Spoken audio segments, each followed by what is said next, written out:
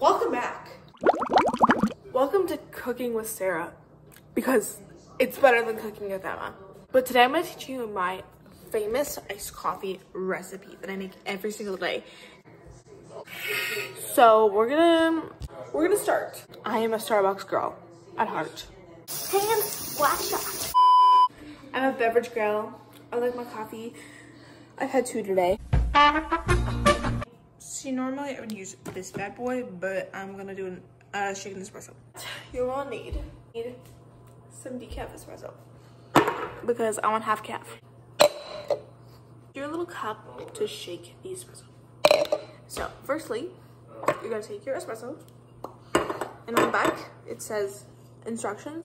Totally forgot about the brown sugar. More like 1. First, it's better flavor. You need hot water. You're gonna fill it up to about there. It's a little strong. A little bit more. Perfect. Just a little bit. 2 shots of vodka. You don't want a lot of ice, but enough to. I am starting to feel you, boy. Come on, let's go.